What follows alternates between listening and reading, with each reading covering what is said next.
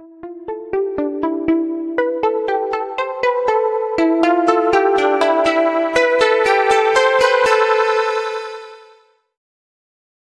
dear friends, welcome back to your favorite channel where we bring you trending and interesting news from around the world.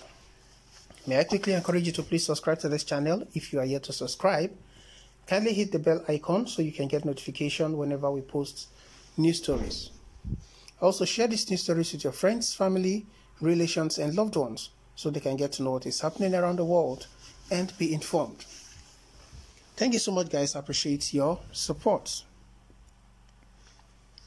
The Muslim rights concern has attacked the United States, the Christian Association of Nigeria, CAN, and mocked the US President Donald Trump.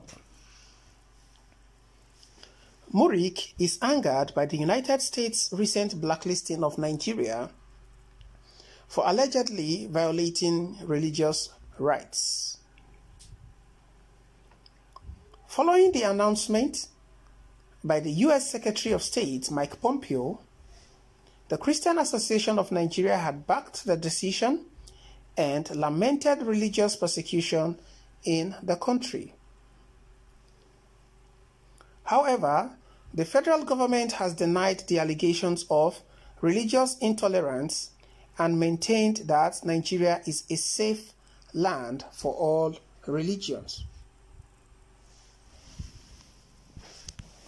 And in a statement issued to Daily Post on Monday, signed by its director, Professor Ishaq Akintola, Møçƙ described President Trump as a drowning man, who the last election has shown does not represent America.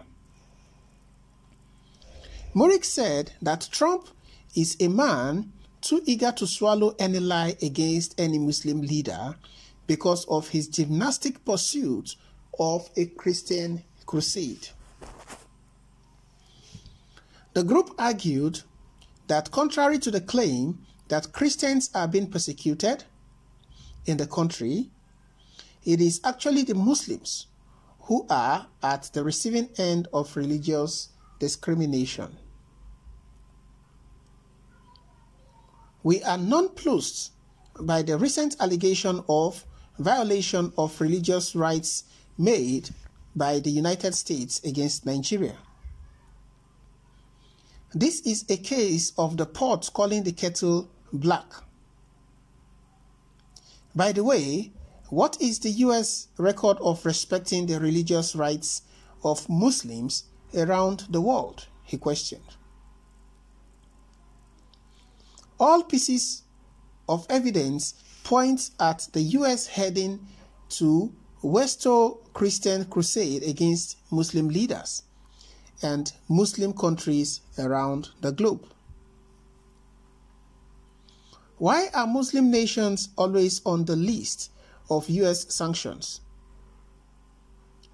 Is it not for the purpose of retarding their progress while Western countries continue to rise? The group further accused the Christian Association of Nigeria of deliberately lying about the situation in the country. As for CAN's lie that 95% of heads of security agencies in Nigeria are Muslims,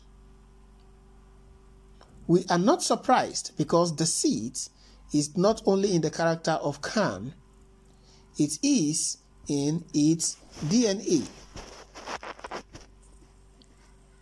The Christian Association of Nigeria deliberately ignored the federal cabinet where Christians have 20 while Muslims are only 18. And this is a government under a Muslim president.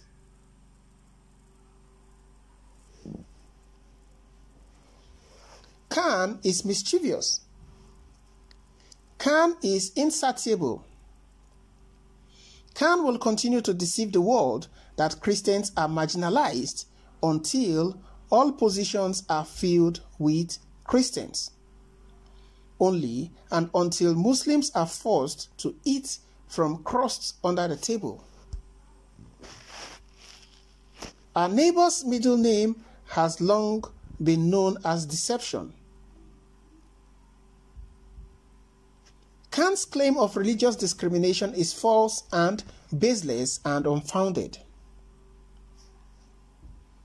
To cap the edifice, the Christian Association of Nigeria ensures that its agents in the government ministries and agencies deprive Muslims of enjoying public facilities and civic rights like national identity cards and international passports once they insist on maintaining their Islamic identity. It is our contention that President Trump is speaking on President Buhari because the latter is a Muslim. It is religious stigmatization. President Donald Trump is too eager to swallow Kant's lies, hook, line, and sinker. Fortunately, the world now realizes who we are dealing with. It is becoming clearer day by day, particularly in the wake of the US election, that Trump is a man already drowned in the sea of fantasies. A bully, a fake Democrat, and a totalitarian dictator has taken America for a ride. The only relief today is that we know Trump does not represent America. At least, true Democrats have proved that they can maintain the American standard, it said. Alright guys, what are your thoughts concerning this particular news story as it were, and all that the Islamic group, the Nigerian Islamic group, has said concerning the United States of America on the blacklisting of Nigeria on religious freedom?